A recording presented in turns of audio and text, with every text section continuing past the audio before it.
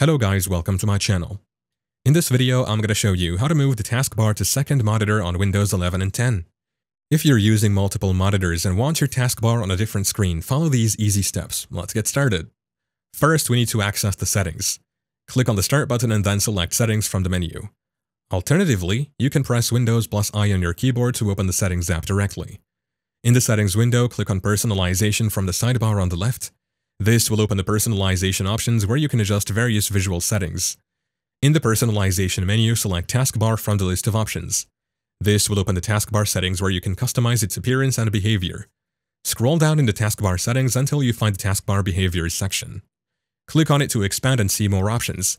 Under taskbar behaviors, look for the option that says Show my taskbar on all displays. Turn this option on.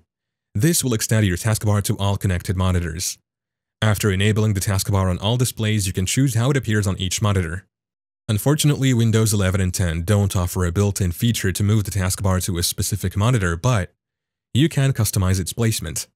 The taskbar will appear on the bottom of all monitors, but you can use third-party tools like Display Fusion or Taskbar X if you need more advanced options to move the taskbar to a particular monitor. Once you've made your adjustments, close the settings window. The taskbar should now be visible on your second monitor. And that's it. Thank you for watching. If this video was helpful, please leave a like and subscribe to my channel for more videos like this. And click on that notification bell to never miss an update.